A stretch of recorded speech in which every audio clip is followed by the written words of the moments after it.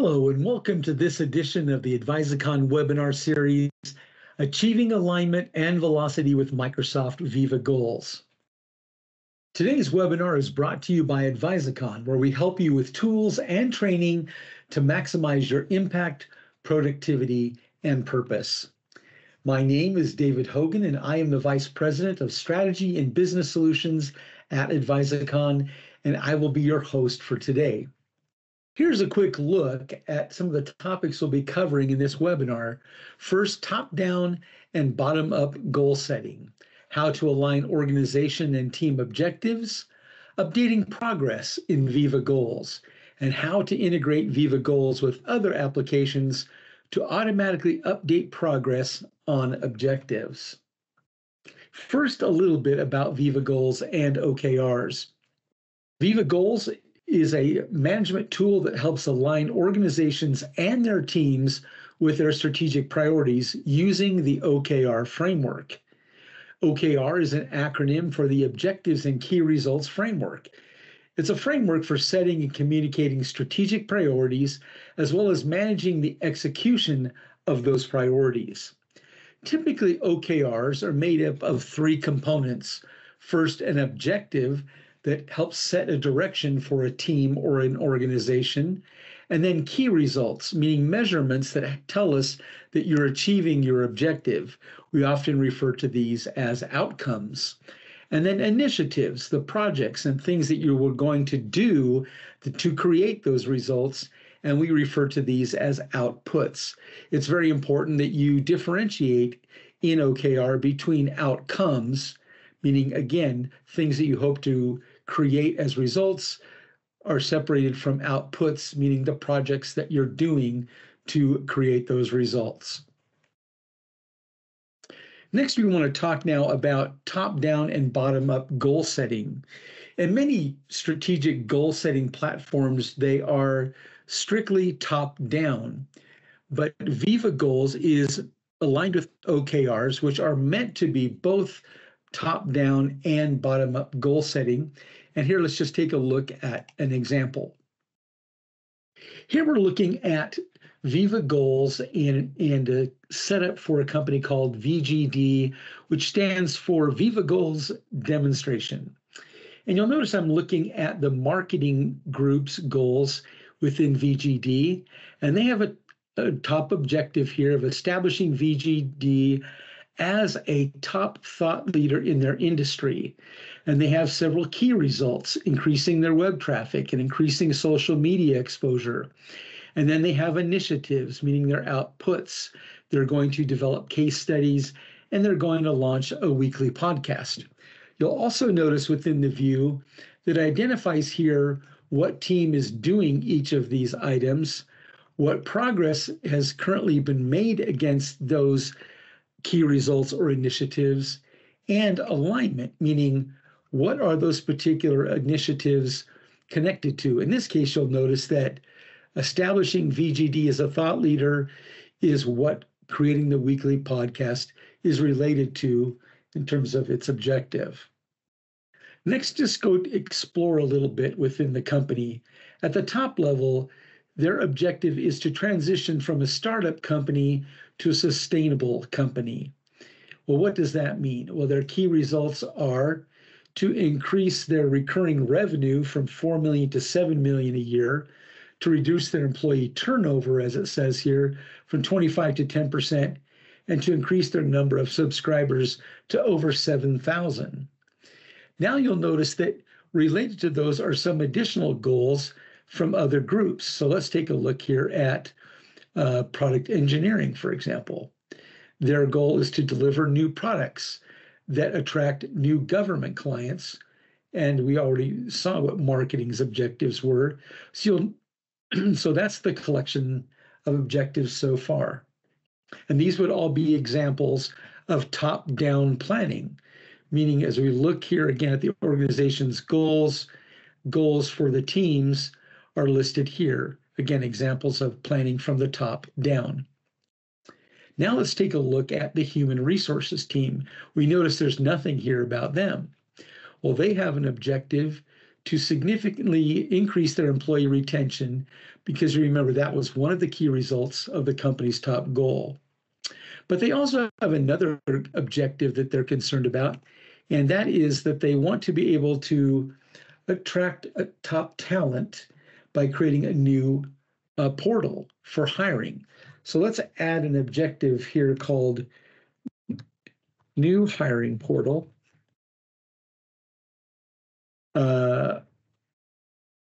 to attract top talent. And we're going to make that an objective for the year 2024. And we'll keep everything else as it is. Now you'll notice as we create this, that this particular goal of creating a portal for attracting new talent was not something that was referenced in the company's top goals. So this is an example of planning from the bottom up, meaning setting a goal within our team that isn't necessarily related to any of the company's top objectives. Our next topic for today is alignment, meaning how do we get everybody pulling in the same direction? In many companies, as a consultant, you might go in and ask questions among people and ask them what the company's top priorities or objectives at the current time are. And many times people won't be able to tell you. And there is a lot of value in being able to get an organization all focused and pulling in the same direction. And so how do we achieve that with Viva Goals? Well, again, looking here, you'll notice as I go to the organization's top objectives, you can already see that aligned to this top objectives are the top objectives of the engineering and marketing group. Let's go explore human resources for a moment. Here, in looking at their top objective of reducing turnover, you see that, again, they have these key results and they have some initiatives such as creating a new one-on-one process and reworking the exit interview so they get more specific information about why people are leaving. But they've also created a sub-goal, meaning a goal within a goal or objective within an objective of redesigning the company's salary structure. And that also has a key result and several initiatives in order to accomplish that. Great. But now again, we didn't see anything on the company's top goals about being related to human resources. So one of the ways that we can do that here is I can go to the alignment column, I can click add alignment, and I can just type in a description of the company's top goal, which was transitioning from a startup, and I will just select that here. And it's been updated, and now you'll notice if I go to the company's top organizational goals and I expand, you'll notice that now that particular goal from the Human Resources Department aligns here. So now you can see how they're connected. So that's wonderful. Now there's another bird's eye view that I think is extremely valuable, and that is what we call the alignment view. So I'm going to switch to that view now. Now here you can see the companies, again, the company level or organization level objectives. I can click on this link, and now it shows me the related sub-goals from the different teams. And even in this case, I remembered that the human resource group had a sub-goal to one of their goals. And so I can see a mapping of that as well. And so you can actually just move around within the hierarchy of your company's objectives, and again, get this bird's eye view of all the objectives and how they're related, and see all of the details essentially from one screen. Okay, and now I'm going to switch back, of course, to our list view.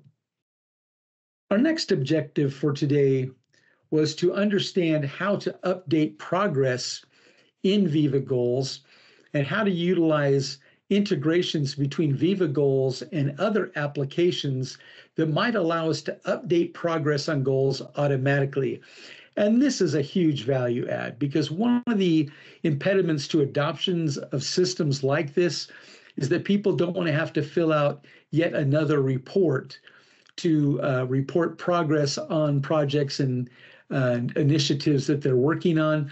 So having this integration that allows the system to update automatically from related systems is really a great value add. Here we can see on this slide all of the different integrations that are supported by Viva Goals. So essentially, it has the ability to reach out into these systems and grab metrics and update your progress on goals through that integration. It's amazing. Your administrator has the ability to turn different integrations off and on. And again, I encourage you, of course, to use that tool. Here within the human resources team, we're first going to update one of the OKR elements manually. You'll notice that they have here a key result that says all employees have a professional development plan. So every week, somebody is just going to come in here and give an update of where they think they are with that. And this is how they would accomplish that manually. Just clicking here in the status and progress area, and they could say, this week we are at 35% complete, and we are on track to finish on time. And I click an update. And so there is an example of a manual update. Again, not the most efficient, but it is certainly effective. Next, we wanted to show you the first of 3 ways to do an automatic update using one of those integrations that we talked about. And the first one we're going to do is an integration with Excel.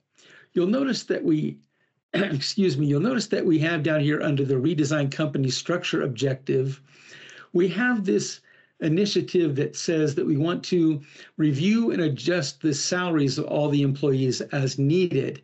And we want to be able to track our progress on getting that accomplished. Well, it just so happens that our human resource team has a spreadsheet that they're using to track the status of the salary reviews for each of the employees and what its current status is. And they've created a formula in a field here that tracks how many of them are complete. So I'm just going to take a moment to notice that within this spreadsheet, which is called salary review status, the percent that we're looking for is in column E, row 3 of the first worksheet of that particular Excel file. So let's go ahead and walk through now how you would integrate Viva Goals to actually pull the value out of this E3 field in that spreadsheet. So now within Viva Goals, I go to review and adjust salaries as needed.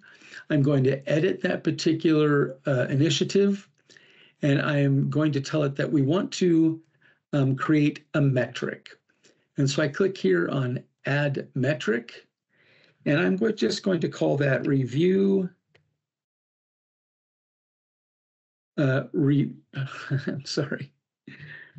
Review percent. And I want to be able to, you can, of course, give it different elements here of comparison, but I'm going to say that we want to reach 100% with this particular metric. Now, when I go down to the progress and status section, you'll notice that it has added the ability, because I created that metric, added the ability to utilize those integrations. And I'm going to click here on Excel Online as the integration that I want to use. And I'm going to tell it that I want to use a particular connection, and it starts searching for workbooks. And you'll remember that that notebook was called Salary Review Status. And I'm going to choose that. And now within that particular file, I want to use the first worksheet. And I'm going to go to column E and find the value in row 3. So row E, so cell E3, I click on Next and Save.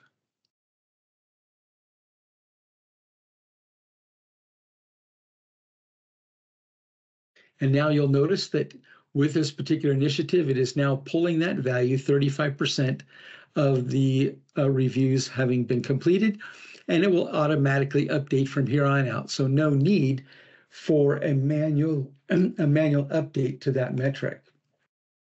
Next, let's do an example using Microsoft Planner. Let's go ahead and go to Product Engineering's set of objectives. And you'll notice that in here that they have an objective to increase the government users count to 2,400, part of expanding into that market. And we want to be able to know how many users we have in that sector at any given time without having to manually update it. So again, I'm going to edit, and I'm going to go ahead and tell it that I want to add a metric. And I'm going to call that government users. And again, I want to reach a goal of 2,400 government users. That's the objective. Next, we want to utilize an interface to update using Microsoft Planner. And so we're going to go here to our product engineering group. And here they have an initiative called Develop and Launch a Mobile Version of their application. And we want to continually track where they are in their progress with that. And they're utilizing a Microsoft Planner board to track their progress. So we're just going to take a moment and look at that Planner board. And here you'll notice it has a series of cards or tasks. And there are two ways to utilize Microsoft Planner when updating within Viva Goals. First of all, you'll notice that a couple of the tasks are completed. So one of the things it can do is track a percentage complete by how many of these tasks or cards are completed. In this case, 2 out of what looks to be 7 different cards. Or you can track progress within a single card utilizing the checklist by saying, well, how many of the items on the checklist are complete? And so we're going to actually utilize both of these in our particular example, just so you can see how it works. Okay, so coming back over here to Viva Goals, I'm going to edit the launch of the mobile app. And I'm coming over here to Outcomes, and I'm going to tell it to add a metric and just say mobile percent complete. And again, I want to get to 100%. So I'm going to say reach 100%. And of course, I've left it here as a percent based on this option here. All right. And now scrolling down into the progress and status area, again, I can select the particular interaction that I want to use. And in this case, it is Planner. So it's connecting to the Planner boards within my integration, and I can select here from a list of planners, and it will be this one here called Develop and Launch the Mobile App. You can choose between the different buckets within Planner and any labels that you like, and even specific tasks or tasks assigned to a particular person. In this case, I'm just going to say, tell me how many of the tasks I've completed. And it's previewing that it's saying we've completed 2 of 7 tasks. So we're at 28.57%. I'm going to click on Next and Save. And shortly it will update, telling us that 28% of these are finished. And sometimes you'll have to wait till it refreshes.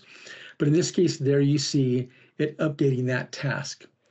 Now, just for the fun of it, let's go ahead and utilize the other method, for example, of tabulating between items on a checklist within a task. And so I'm going to go back here again to editing.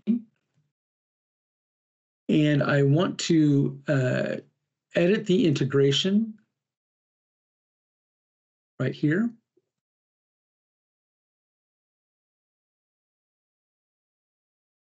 And instead of telling me what the percentage of all tasks are completed, I'm now going to focus on a specific task. In this case, the training of new customer service representatives.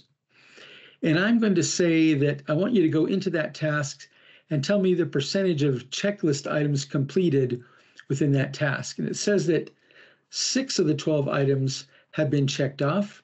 So now I'll click Next and Save. And then it gives us an update. Isn't that fantastic? And so again, this will continually update automatically, no need for manual updates. Now, the final integration that we'd like to demonstrate for you today is how to connect one of these elements with a Power BI report.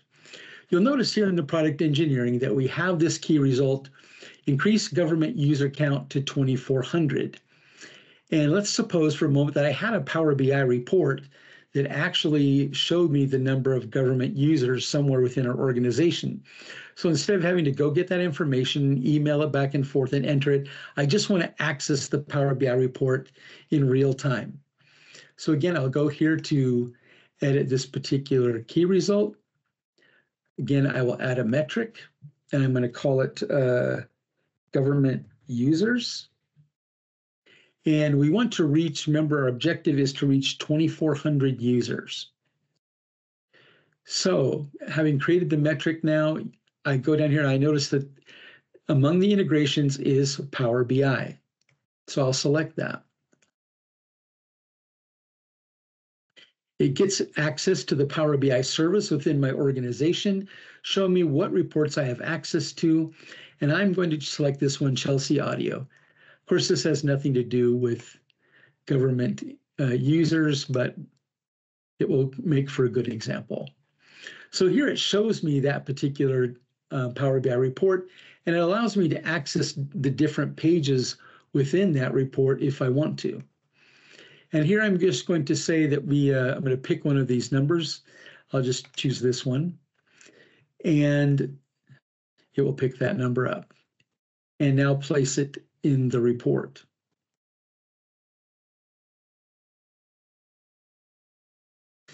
Again, oftentimes it might take a few moments for it to update on the screen with the values, but it tells me, again, in real time now, how many government users I have based on that Power BI report. Absolutely awesome. Thank you for joining us today.